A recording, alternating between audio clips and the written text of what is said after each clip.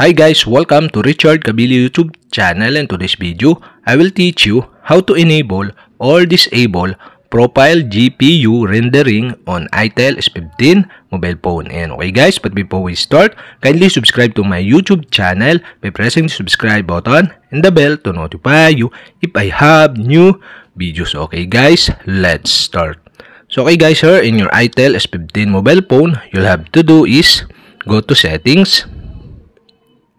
In settings, scroll down and go to system.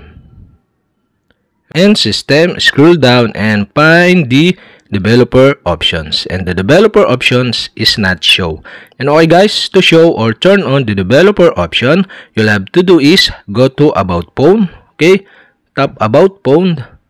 Here in about phone, scroll down and go to build number. And okay guys, to show or turn on the developer options, you'll have to do is tap the build number 7 times.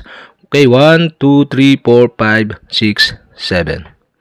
And now you are a developer. And okay guys, go back and you can see the developer options here in system settings. And okay, you'll have to do is go to developer options. And developer options, okay, scroll down and go to quick settings developer tiles. Okay, you'll have to do is tap this.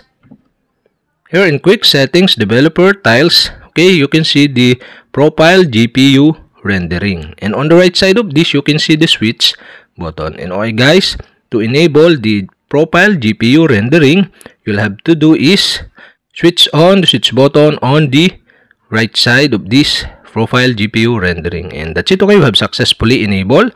Once the profile GPU rendering is enabled, okay, you can scroll from top to bottom and you can see here the profile GPU icon here. So you can tap this to enable and you can tap again to disable the profile GPU rendering. And okay guys, so we have successfully enable. And to disable again, you'll have to do is switch off the switch button on the right side of this profile GPU rendering. And okay guys, that's it. We have successfully enabled or disabled profile GPU rendering on itel S15 mobile phone. And okay guys, if you have a question, kindly comment below. And don't forget to hit the subscribe button and the bell to notify you if I have new videos. Okay guys, thank you for watching.